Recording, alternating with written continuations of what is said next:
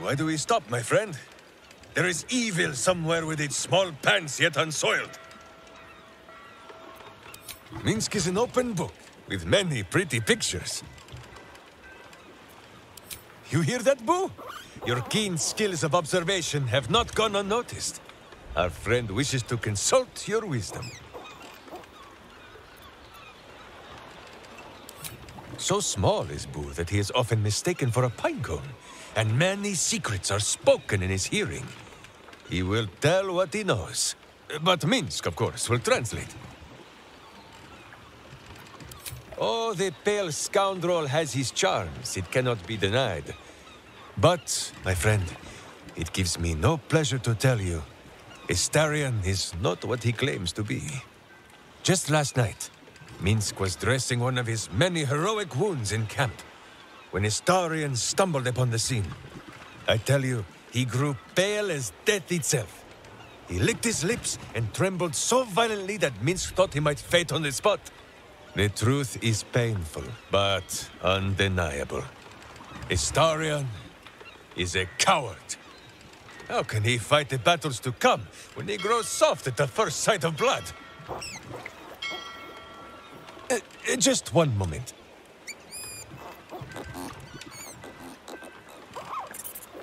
You are sure? And you could not have told me this before? Minsk may have been mistaken. Boo presents compelling evidence that Astarion may in fact be a vampire. I fear my hamster has the right of it, as always, but fear not. This world is a strange and wondrous place. Minsk has seen the soul of an angel in a child of Baal. Once, even a kind banker. If the sun can bear to look upon Astarion's monstrous face, then so can Minsk and Boo. For now, at least. Ah, the Great Blade of Frontiers. A fine name.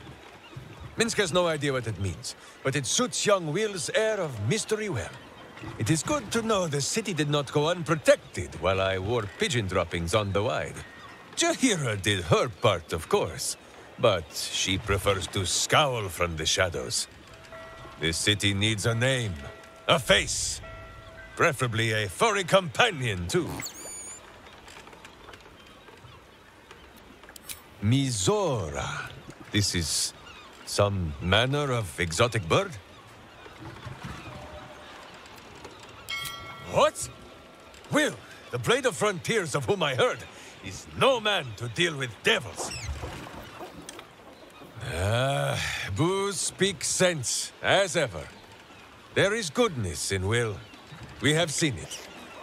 If there be a devil on his shoulder, then Minsk and Boo will sit astride the other.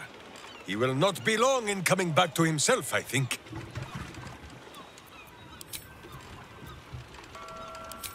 Not minding is one of the many things Minsk is known for.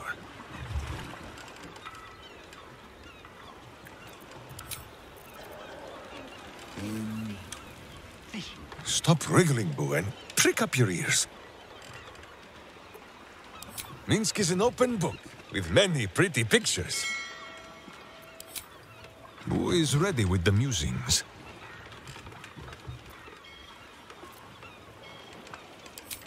Indeed, a berserker after my own heart.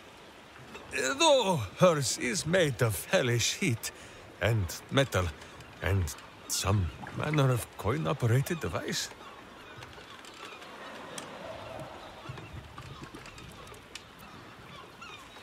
I do not think so. Minsk has always been Minsk, except for the times he was Stone, or Stone Lord. Just as Karlach has always been Karlach. Even if all her parts were traded for tin and scrap, Minsk thinks this would still be so. And soon, Karlach will still be Karlach. But Karlach will also be cured. Minsk knows he is right, because Boo is in agreement. And hamsters have no need of hope. We only have enough for 3. Yes, my friend. Minsc is an open book with many pretty pictures. Who is ready with the musings?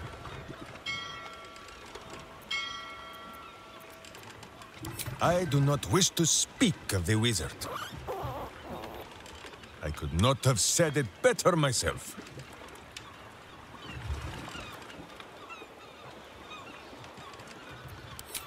He came to me one night with a little book of mischief, full of words and their meanings. Posterior, he says. Can you say posterior? Pwah, I refused. Minsc does not need to know the language of wizards.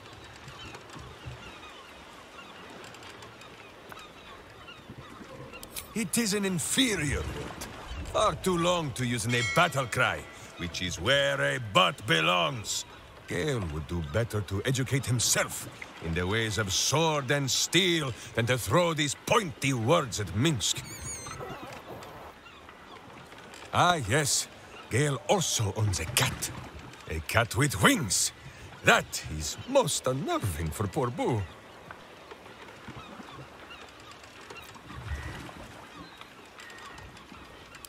What? That is 1,000 times more interesting than anything that has ever been written in a book. Gale! My good friend! Where are you?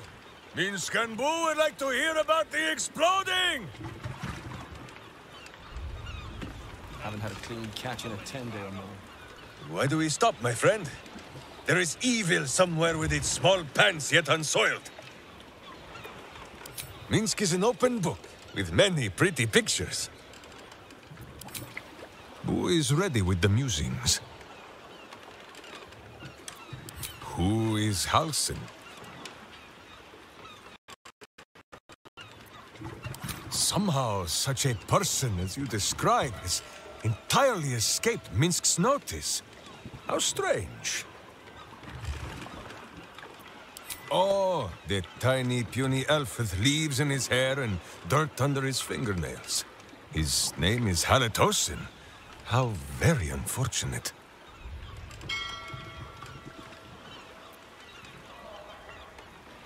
Pah! Minsc saw the druid chasing himself in circles and sniffing his own butt last night. He has spent too long as a wolf and not enough as a man. No, Boo! The druid did not beat Minsc at the arm wrestling. It was not a fair match, and he turned into an owlbear midway through, and there was grease on the tree stump.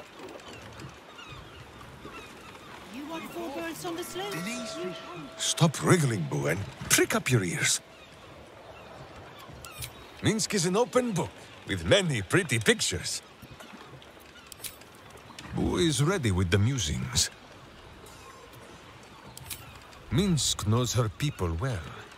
The skin of the world is thin up in Resheman, and it is easier there for things to slip between the planes. Sometimes these are wonders from other worlds. Sometimes warriors, hungry for plunder. Such visitors have inspired a saying among my people.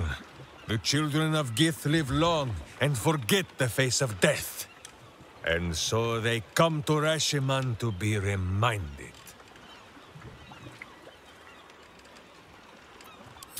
They are raiders, so they raid. Minsc's people are berserkers, and so they get a little grumpy at this. It is no bone-deep blood feud, as it is with the Red Wizards of Thay. No, Minsc has no hatred for Githyanki. It is a fine thing to fight against them. And a fine thing to fight beside them too, I think. Besides, the children of Gith alone have witnessed a sight that I have long yearned to behold. And for a moment, you share in a vision tinged with his awe. Imaginings of the astral sea, an immense horde of wild space hamsters drifting in the endless expanse. The Githyanki may have Minsc of Resheman's ire, sometimes healthy servings of his sword. But for this, and this alone, they shall always have his respect.